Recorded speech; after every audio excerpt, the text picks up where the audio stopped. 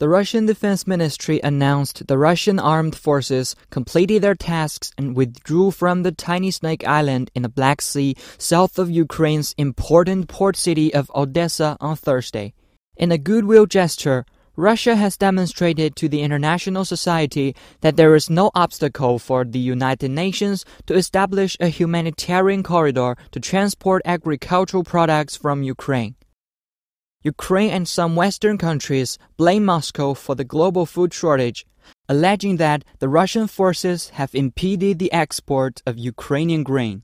Moscow has repeatedly denied the accusation, criticizing Kiev for failing to clear the Black Sea coastline, including the harbor waters.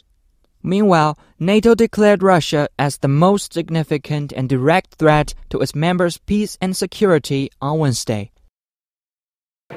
Member States leaders at the NATO summit in Madrid approved on Wednesday NATO's Strategic Concept 2022, defining Russia as the most significant and direct threat to the military bloc.